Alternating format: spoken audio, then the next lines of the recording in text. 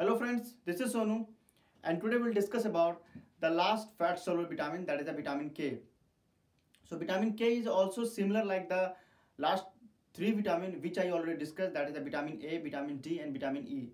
So this vitamin is also belong to, or we can say that it's also like a nutritional vitamin. So let's talk about the vitamin K. So first of all, that vitamin K is divided into three group, or we can say three part, that is the vitamin K1, also known as phylloquinone, and vitamin K2, this also known as menaquinone, and vitamin K3, that is the menadione. So vitamin K1 and K2, both vitamin is naturally synthesized within the body and plant and some other animal sources. But vitamin K3 is synthetic preparation. It will not found in any plant or it will not synthesize within the body. It is like a drug, like made by synthetically or artificially, it's made by the human. So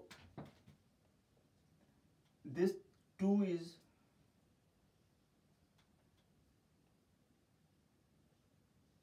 natural, we can say natural vitamin K, which is synthesized within the body, or we can take by the other sources like a food.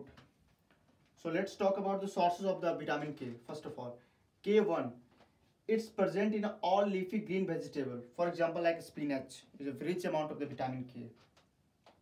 Vitamin K2, it can found in an animal source like the liver, because as we know the storage of the mostly fat soluble vitamin is the liver.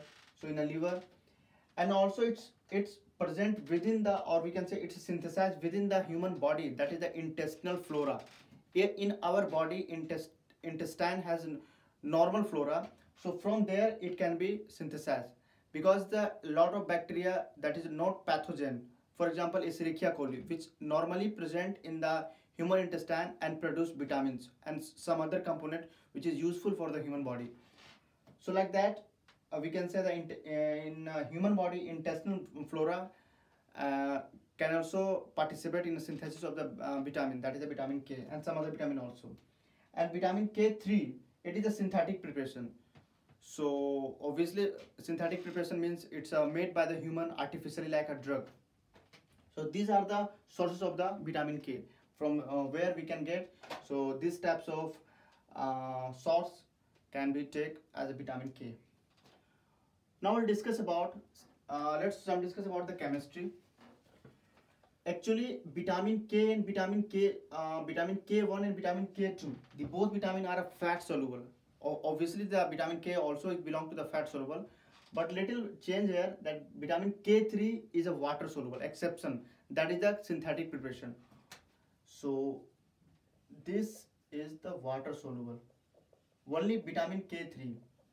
Why it's a water soluble? What's the reason? Behind the reason is due to the structural changes. So vitamin K1 and K2 have a side chain, that is the isoprenoid chain. So these two vitamins K1 K2 has side carbon chain,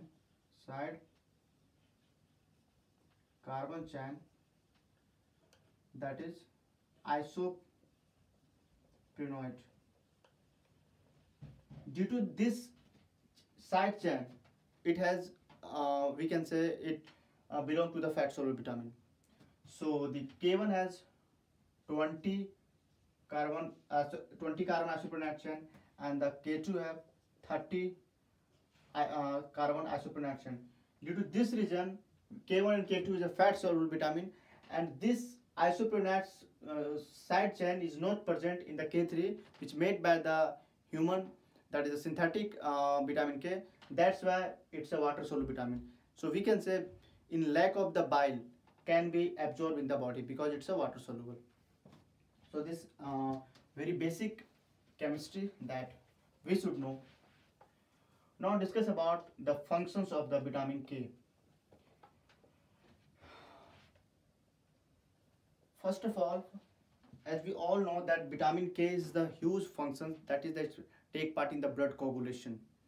So first function is the blood coagulation. Second, it's also bone formation. The main vitamin which take part in the bone formation, that is the vitamin D, that already we discussed. But along with the vitamin D, this vitamin K also take part in the bone formation, or we can say that together vitamin D and vitamin K is take part in the bone formation, or in other words we can say that vitamin K is the take in a synergistic effect which stimulate the vitamin D, and both can be well maintain the bone formation or bone mineralization. Third one, that is the cell growth.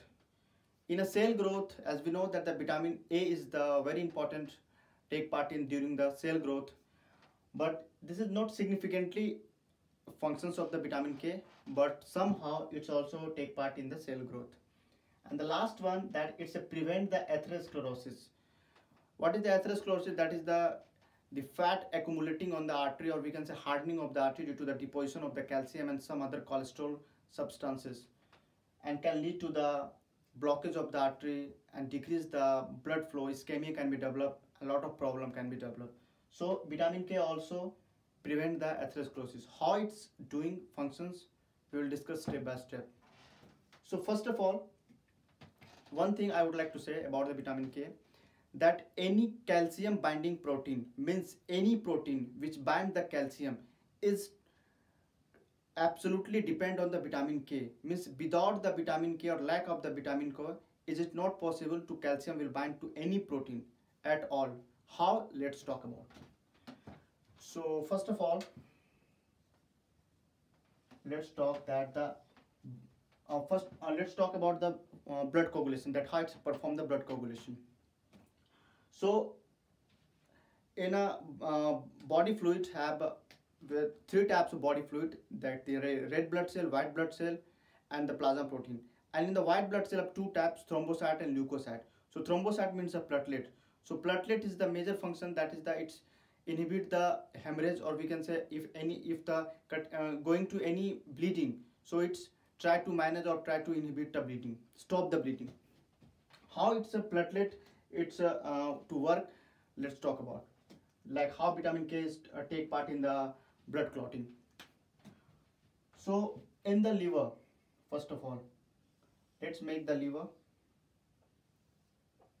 This is the liver, because the initiation of the blood coagulation, it start from the liver. Not directly platelet will go and capture the blood where is the bleeding is going on.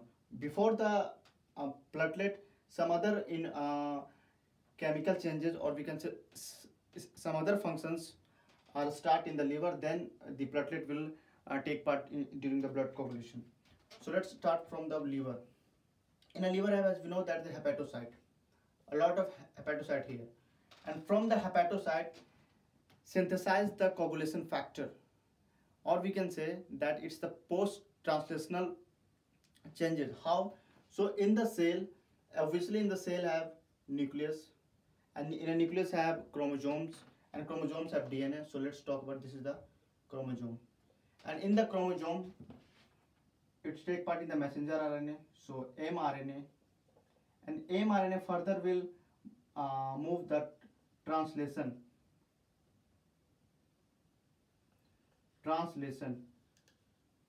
and after the translation will make protein.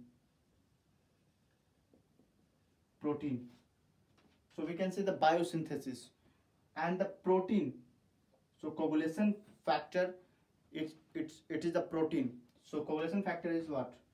It's released 2nd, 7th, 9th, 10th, and also protein S and protein C. What the function of protein S and protein C we'll discuss later. First we'll discuss about the clotting factor X, and this clotting factor is like a protein. So now we'll discuss about the, let's take one protein, the name is the prothrombin, and how the prothrombin will start the clotting factor, or how to perform the clotting. So let's make here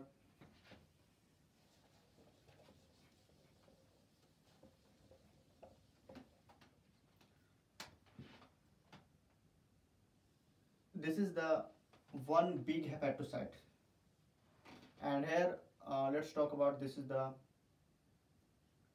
prothrombin. Prothrombin. So these are the protein, obviously.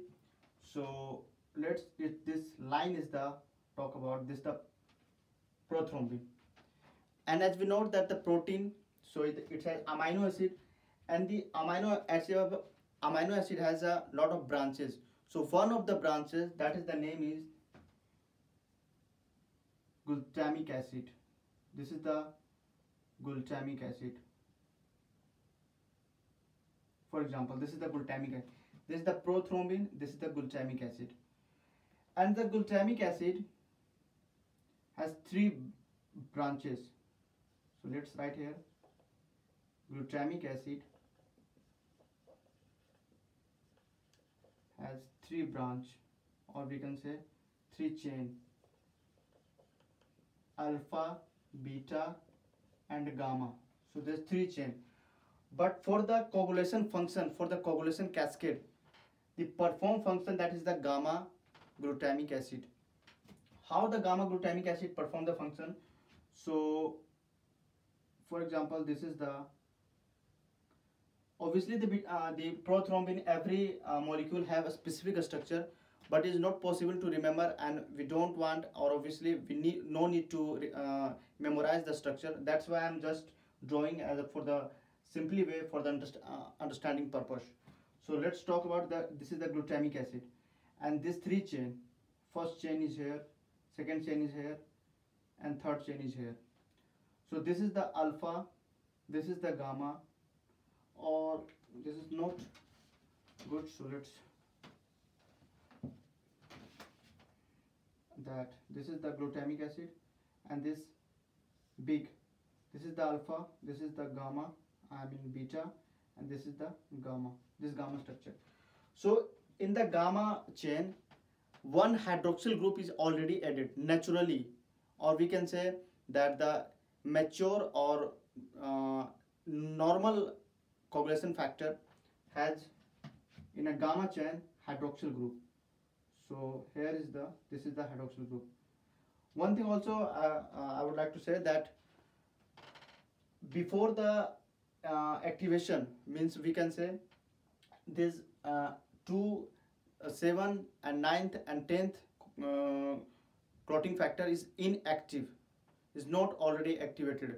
With help of the vitamin K, it's activated. So before the vitamin K, means the vitamin K will not going to take part during the coagulation, it's already inactive. So now it's inactive, not active.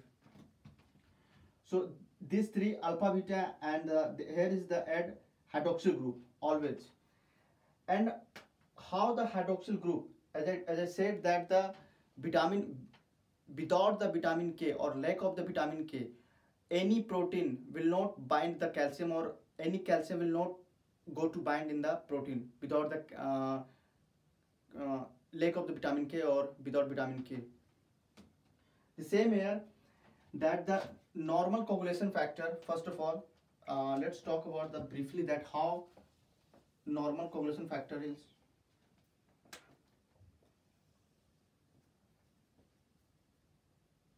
This is the any coagulation factor which aid, and this is the also coagulation factor. So the one coagulation factor, let's talk about this is the one coagulation factor has one hydroxyl group. So for the coagulation functions, for the activation of the platelets, need 2 hydroxyl group. So for the 2 hydroxyl group, it need to the carboxylation, and for the carboxylation, vitamin K help. So let's this is the 2 carboxylation. Now the calcium will come and calcium will bind here. So now the calcium will make complex.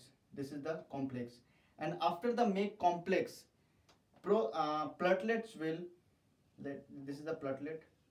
Platelet will go and stick to the this molecule, and now the this is the one big molecule, and will go in the endothelial cell where is the bleeding is going on, and try to stop the bleeding. So these are the normal function that obviously we have step by step the function every clotting factor, but now I'm just briefly discussing that how the whenever the any bleeding is going on, how the platelet will go and stop the bleeding. So the two hydroxyl group will add the calcium, and then after they add the calcium, automatically platelet will bind because it's bind the phospholipid. So platelet membrane have make by the phospholipid. So phospholipid will go and struck this molecule, and then it will go in the injury area, bleeding area, and try to stop. Now we'll discuss that how the during the carboxylation, the one hydroxyl group will make the two add the one more hydroxyl group, and then to start the function. So now the one hydroxyl group. So obviously for the calcium binding, it need one more hydroxyl group, and the help of the vitamin K, it will make one more. How? Let's talk about. So these are the glutamic acid. Now this is the enzyme. So carboxylation means what? Carboxylation means add the add the carbon dioxide and oxygen and some other molecule. So let's here the carboxylation is going on. Carboxylation. So need CO2 and also oxygen. And here the specific enzyme, that is the gamma glutamyl carboxylase. This enzyme, by the help of this enzyme, now make gamma carboxy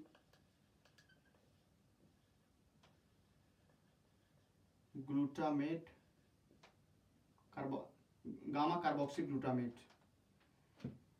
And before the reactions, it was glutamic acid. Also we can say glue, shortcut way. And the gamma carboxyl glutamate can be say GLA. That is the shortcut name, GLA. So now by help of this enzyme, gamma glutamyl carboxylase, and obviously during the carboxylation need CO2 and O2. So this is the chemistry.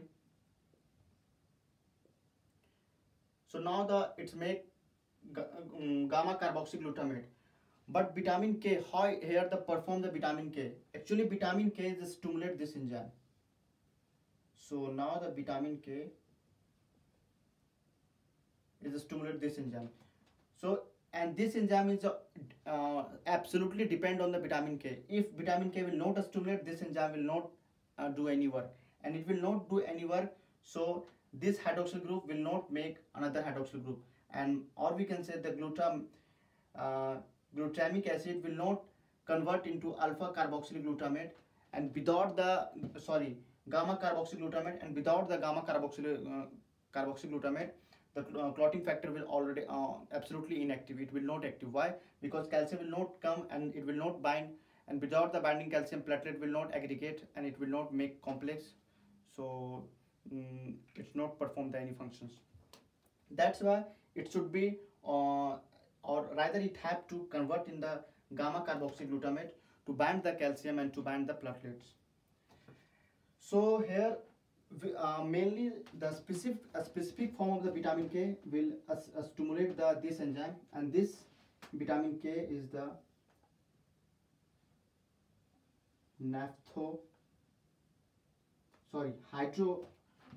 hydroquinone.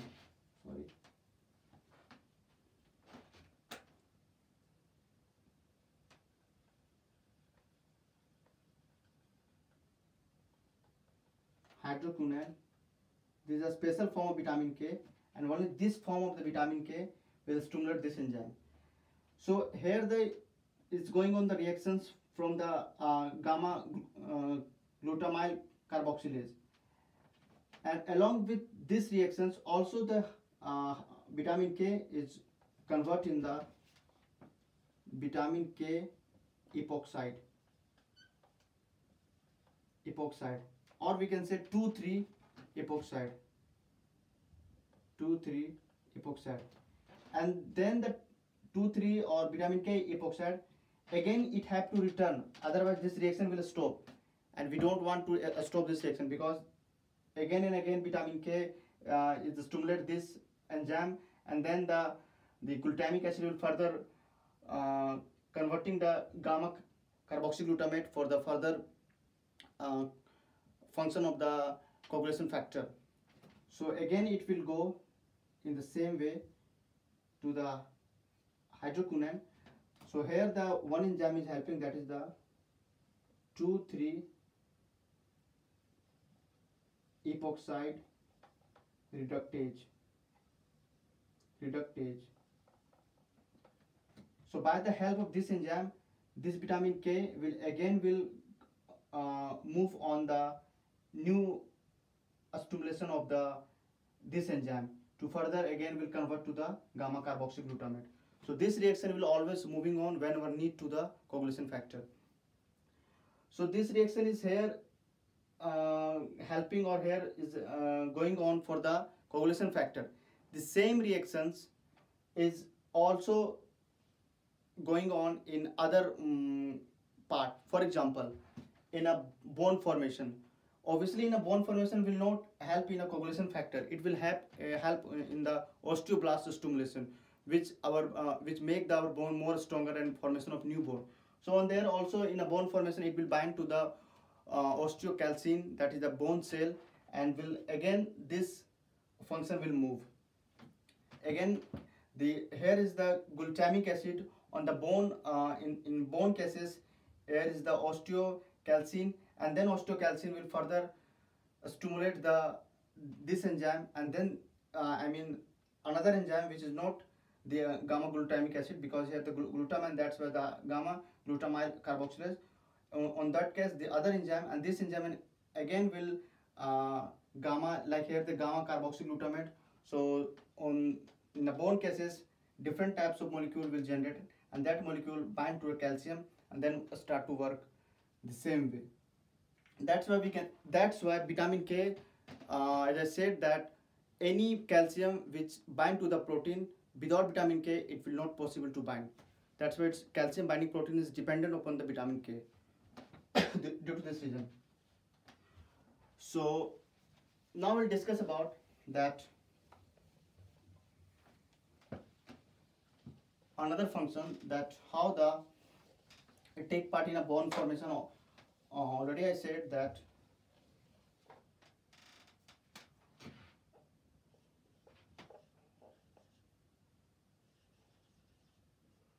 osteocalcin,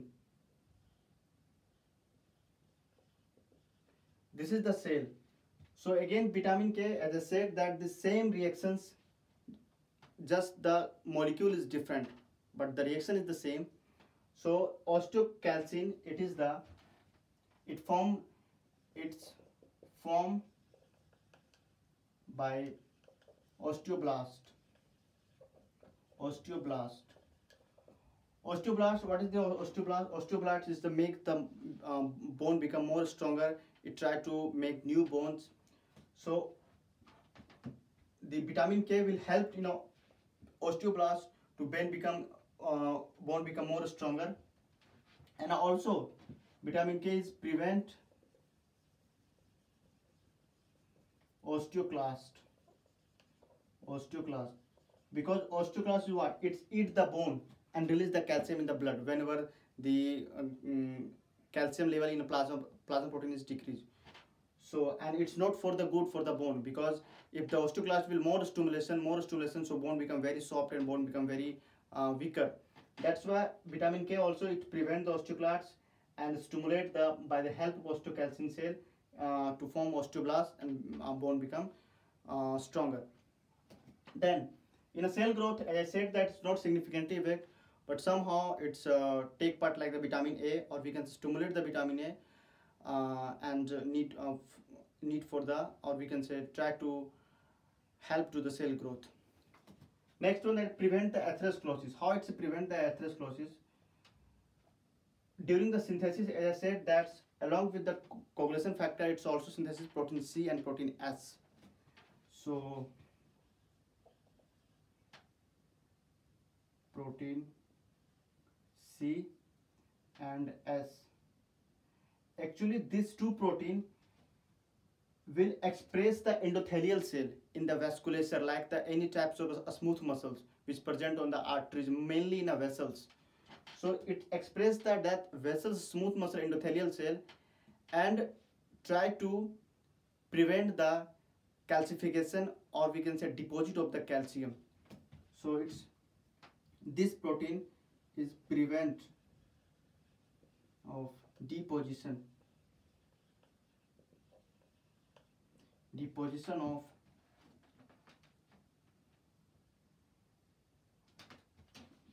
protein C and also matrix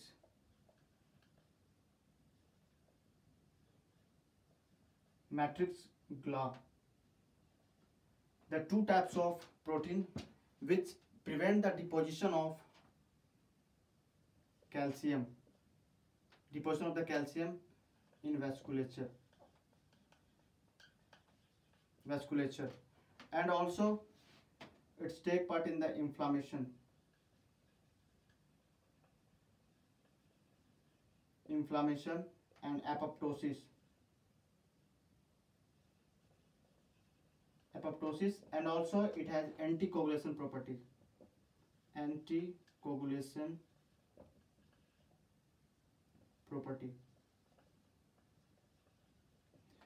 Actually matrix GLA, that is the protein. Actually matrix GLA is the mainly prevent the deposition of the calcium, and the protein C and S also it's prevent to the deposition, but it's the main function during the inflammation and the apoptosis process, and during the it has also anticoagulation process.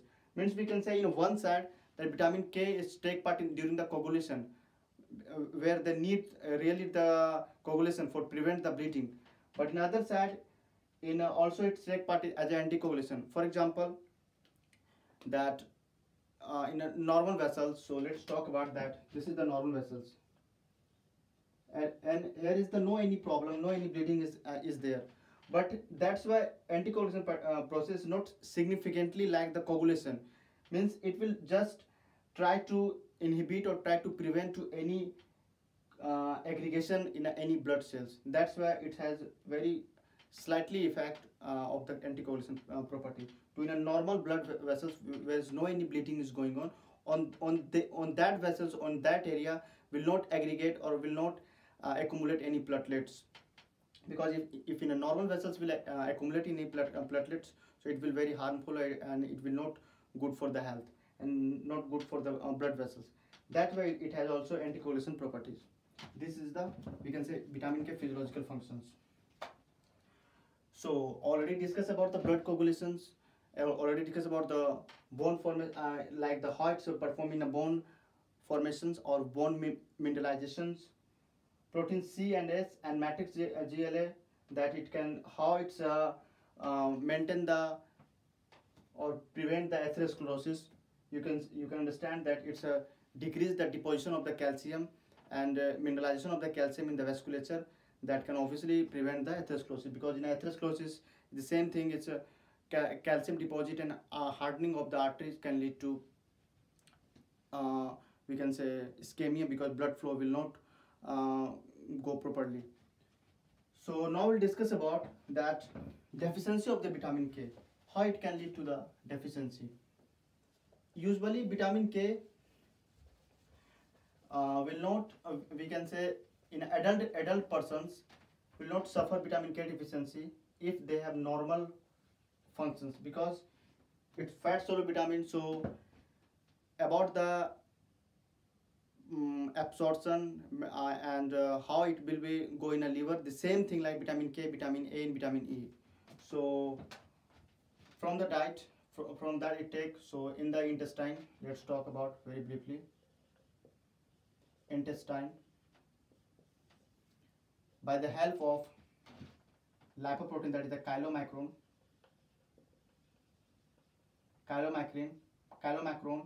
will go in a liver, and then from the liver it will go everywhere where they need. So the same thing, all fat soluble vitamin. But one thing you have to remember, that if you compare to vitamin A and vitamin D, which one is the most storage point? So vitamin A and vitamin D is the well storage, but if you compare to vitamin K, it is less storage of the vitamin in the liver and other body.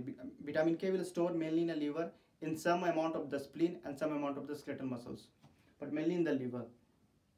So for example, if any person is suffering from vitamin A deficiency, vitamin D deficiency, vitamin E deficiency and vitamin K deficiency. So for example, from the now they stop taking the any fat soluble vitamin.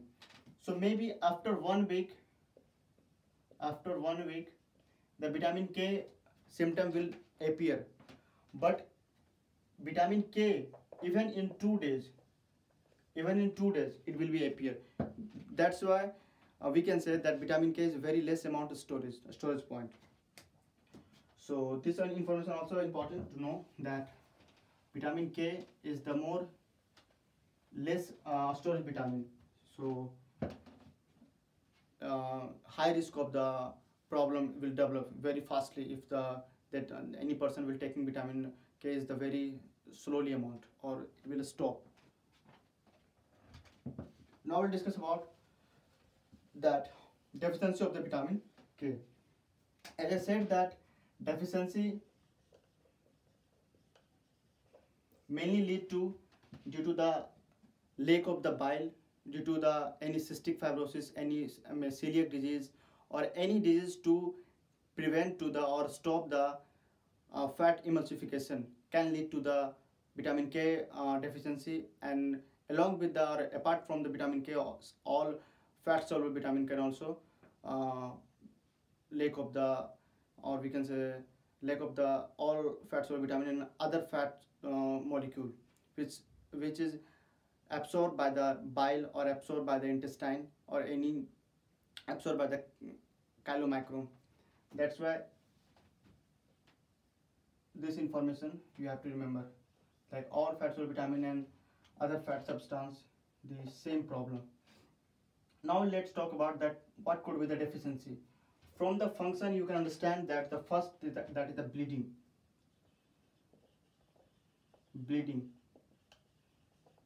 Bleeding means a spontaneous bleeding can lead to, if the severely deficiency of the vitamin K means, can be mucosal bleeding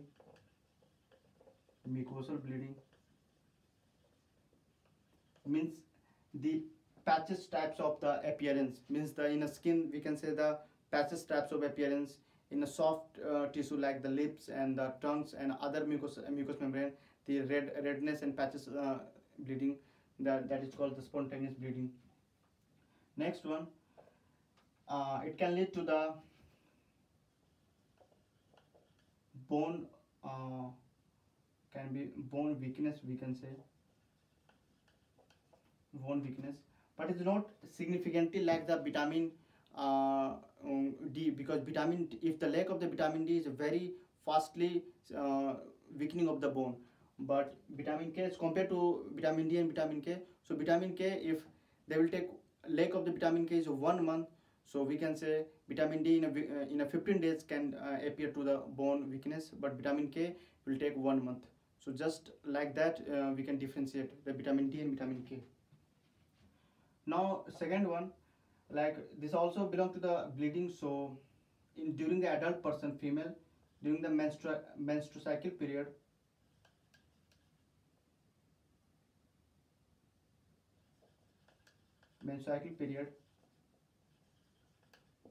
very heavy bleeding can lead to lack of the vitamin K can lead to heavy bleeding during the menstrual cycle period. And even in a minor injury, in a very short injury or very minor injury, can be high bleeding can be developed because vitamin K is deficient. So just for in nutshell, we can say that all types of bleeding can be increased. It can be small, it can be major. If major, it will become too major. If it is a small bleeding, even a small bleeding can be lead to the major because the vitamin K deficiency. Now very important, that is the newborn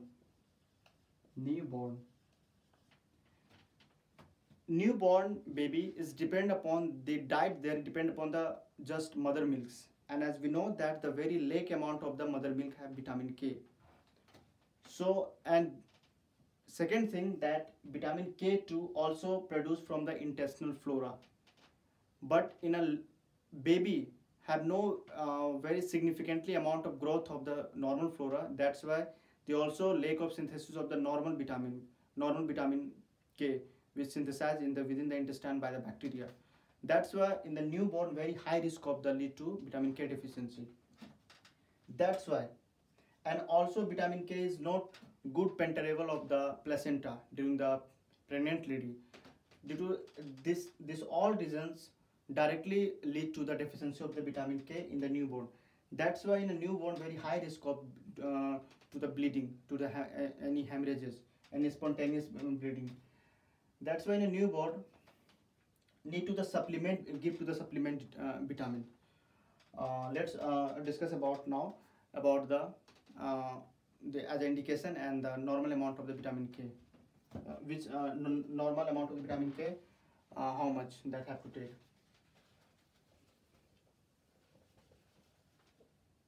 And one thing also I would like to mention, that as I said that the deficiency of the vitamin K, it can lead to the first any fat soluble fat emulsification problem like lack of bile, steatorrhea, cystic fibrosis, celiac disease, or colon problem.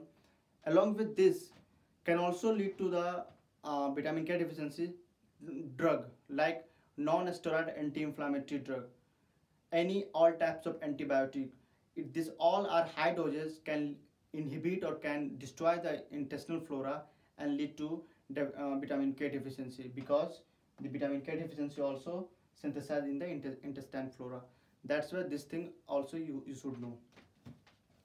So the we can say normal range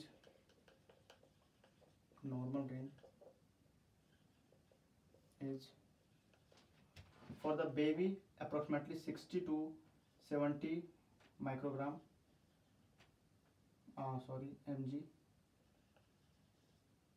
and for the adult person approximately 140 to 150 mg, but it can be increase or decrease. Approximately this can be give.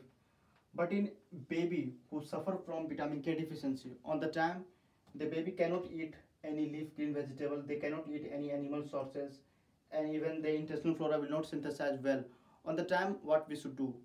First of all, as I said, that K3 is the synthetic preparation vitamin K, and also it's fat water soluble.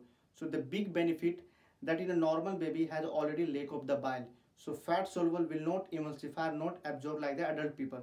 That's why in the water soluble, no need to any other means no need to any bile and no need to any chylomicron for the transportation of the fat. So that's why vitamin K3, that is the menadione, can be give to the baby who suffer from lack of the vitamin K or deficiency of the vitamin K. So in the newborn baby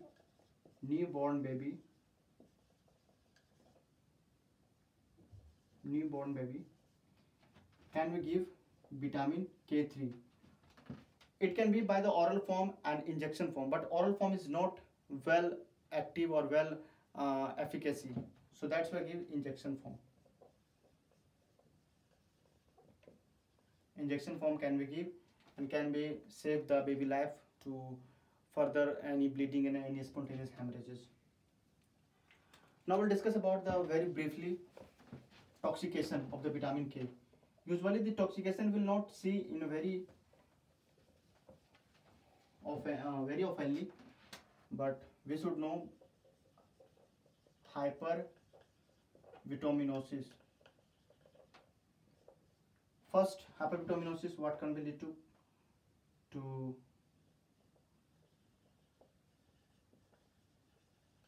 red blood cell destruction.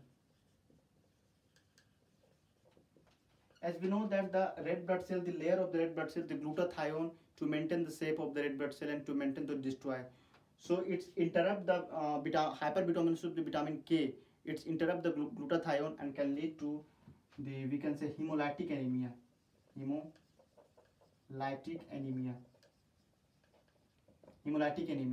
And due to the hemolytic anemia, obviously blood will rupture and will move the in a blood the normal hemoglobin and can lead to the jaundice. So this too is the main hyperbituminosis toxic, and some other problem can be also lead to that due to the heavy coagulations can lead to thrombosis can be occur, hardening of the we can say accumulation of the calciums in different types of the muscles can be accumulate and can lead to the different types of problem, but this is the main problem. And let's talk about now that how we will treat or what is the antidote. The first antidote, that is heparin. Heparin is an anticoagulation factor. Second one, warfarin. And the third one is the salicylate and the dicumarole.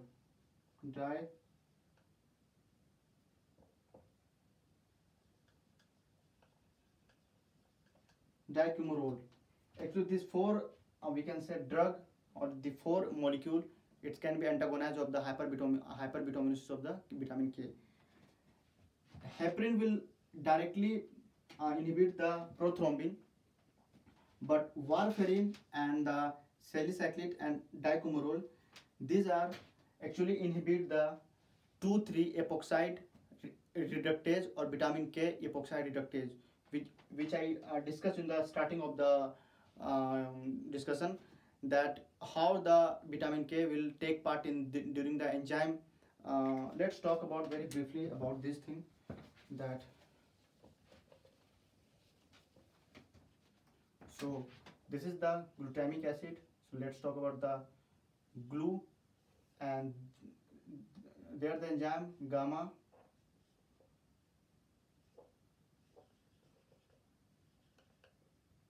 glutamyl carboxylase. So vitamin K will take part here during the stimulation 2,3 epoxide, and then again for the further this cycle, that is the 2,3 epoxide reductase. So this enzyme, this drug is inhibit this enzyme, and if this enzyme will inhibit this reaction, this cycle will not occur, and then if this cycle will not occur, this enzyme will not stimulate, because, and as we know that this enzyme will dependent on the vitamin K. If vitamin K will not stimulate, this enzyme will not work, and then gamma carboxyglutamate will not form. So obviously if the toxic of the vitamin K, it will not form, the calcium will not bind and platelet will not activate. So the same thing, if coagulation will too much in the body, so it will start to now less coagulation, because we already inhibit this enzyme. So this is all information about the vitamin K that really we should know. So hope you will like vitamin K. In the next time we'll start the water soluble vitamin. So till then, take care and thanks.